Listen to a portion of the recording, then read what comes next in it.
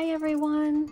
It's amazing, another month has gone by and here we are at the completed pages video again. I don't know about you, but summer always seemed a little busier for me and less time to color. I think with the later light I want to be outside more, but between a out-of-town vacation and a major surgery for my husband and a car accident for me that totaled my car, I'm fine, but I still found myself with way less time to color. So I've only finished 6 pages this month, and last month I finished 13. So one was a little higher than normal, but this month I think is a little lower than normal. But so this video will be short and sweet. I like all the pages I did, so let's get into it. The first 2 pages are in Worlds Within Worlds by Kerby Rosanes, and they are the nesting dolls.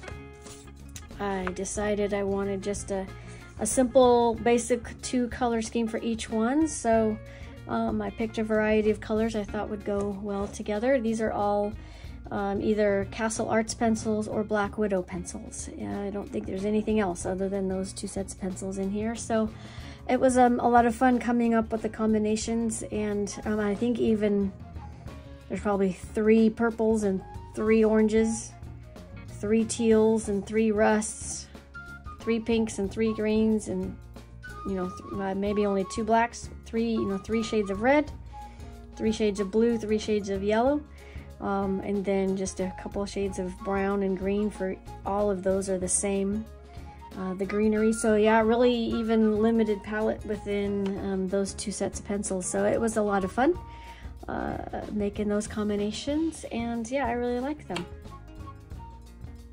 So yeah, not a whole lot to say. I was trying to do different hair colors for all of them. I think I succeeded, but nothing too fancy, but just some combinations that I really like together. I find I color a lot of pink and green a lot, and these 2 colors combinations I seem to do often.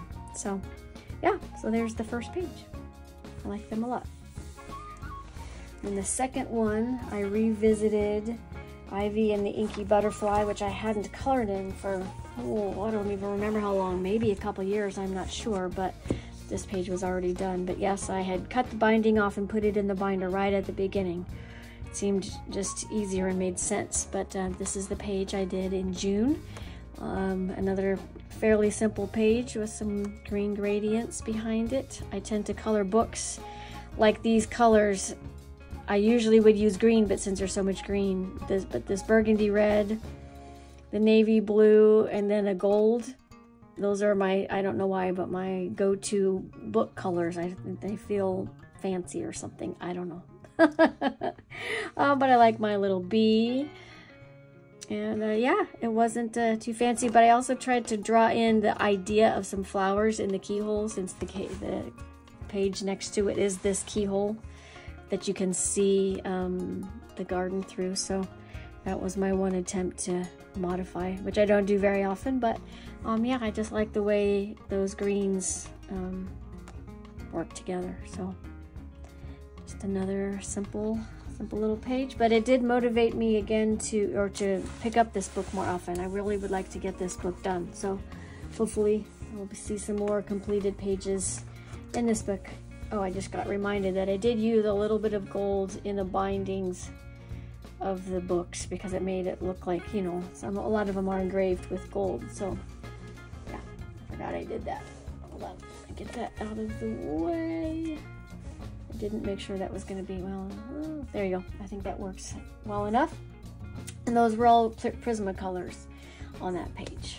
And then the next one I did is in my Traveling Europa book, My Marisa Dirch Europa by Rita Berman, and this was for a color along. I only completed 4 color alongs this month out of all the ones that were on my potential list. So excuse this is my back sheet, so my colors don't transfer. But last in May, I completed all of the color alongs that I had written as potential options. And this month I only did 4, so that's okay. I had fun, and that's my goal. Why is that showing up dark right? Oh, it's on my screen. Interesting. Okay, but again, it's just the limited palette of 24 pencils of Polychromos, and there's one, the pinks are Artesas. Again, I forgot to write that down, but there is some pink in there, but mostly Polychromos. But yeah, simple with my colors, and but I like the way the oranges and the greens play off against the blue of the water. So yeah, just simple, nothing fancy, but I like it. Looks like a fun little carnival I'd like to visit. Then the next one is in Flora by Maria Trolle. I don't know how to officially say it, and I've heard it a few different ways, so I apologize to Maria if well, either way, I said it wrong at least once there.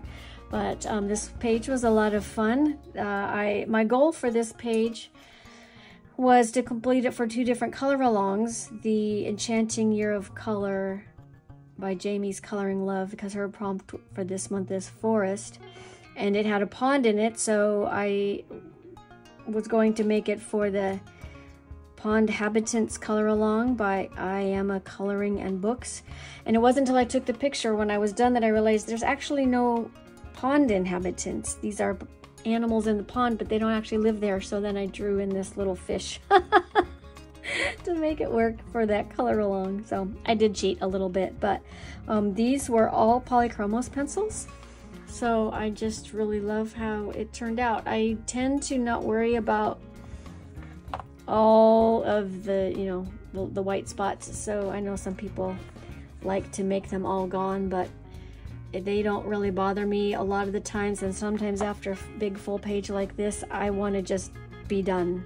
And I'm just happy if I end up with a page where I like the color combinations, and I like all the color combinations that I came up with for the basic greens and the browns and a few things. So I consider this page a success. But yeah, it's only pencils, no fancy things. And one thing I did realize, this is one page I did like probably 3 years ago, and it was one of my very favorites. But over the years, I don't think I realized how much color transfer would happen. So there was a lot of this color on this page, so I had to erase some, and I didn't get it all. But now this page looks a lot more faded than it did originally, so I'm tempted to just go back in and darken up, freshen up some of the color transfer. And I just bought some parchment paper, because it's happening in my Europa book a lot too, since I transport that so many places every week. But just to put something in between so there's not so much transfer and pencil loss, because I don't want to get started with spraying fixative and all that. I'm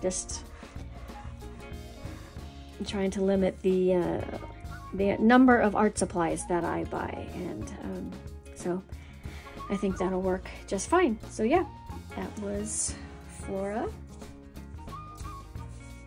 And the last one that I did, I told you this video was going to be pretty short, was this page from Molly Harrison. It was a PDF download, and I've seen her work for years, and everyone, including her, colors them so beautiful. They just look magic and otherworldly, and so I was always intimidated, but I wanted to jump in and try one. So this main circle and the fairy were drawn in, and then I drew these other circles to try to fill in some of the space, and I like it. It's not fancy again, and it's just well, I used 4 different colors of pencils, but I wanted it just to be mostly faded with just a little bit of dark to offset her face. But I just like the hints of color, and I think I like the transparency of the wings. I wish I could have achieved a little more transparency, but I didn't want to make it too dark. So again, by the time I got to this stage, I stared at it for a few days while I was working on my next work in progress, just to see if I was really done or if I wanted to do more. But as is my regular thing, I tend to not love to spend a ton of time once it kind of feels done. You know, it's that last 2 to 5% that always takes the longest, you know. So, but yeah, overall, I'm very happy with it, and I'm still learning watercolor techniques, but I think her style and her illustrations lend themselves very well to watercolor. So once I get a little better at the finishing touches of watercolor and making it more even washes and things, it's definitely something I would like to try. So that is it for my finished pages. I do have a quite a list for July that I want to start, and this one color along, or one color along is a scavenger hunt, where the goal is to get at least 30 of these 45 things. So I've identified 2 pages so far that will get me halfway to completing this list. So now I just need a few more pages to fill in the rest. But it looks a lot more intimidating than it is, because it's all summer, like summer accessories and things. And if you can find a good summer page, there's like, I found one page that had like 10, 11 things on it. So, but then that will count for a few different color alongs. So yeah, that is my finished pages for June. I'm hoping for a more restful July and a little more coloring time, and hopefully more time to make videos going forward now that the busyness of June is over. I have some ideas, but if there's any types of videos that you guys would like to see, either I don't know, color alongs or live streams even, I love those, and a lot of the ones that are out there don't really fit my schedule too well. So if you like just live videos that I will color something and we can chat, if there's a specific time of day or day of the week that you that works for you, that isn't already filled by someone else, let me know in the comments, because I would love to try to make some more chatty connections than we're able to do in video or on Instagram. So yeah, that is my coloring journey for June, and I hope you have lots of downtime this summer if you're in summer, or in your winter weather if you're in the southern hemisphere. But have a great day, and I will see you soon. Thanks everyone.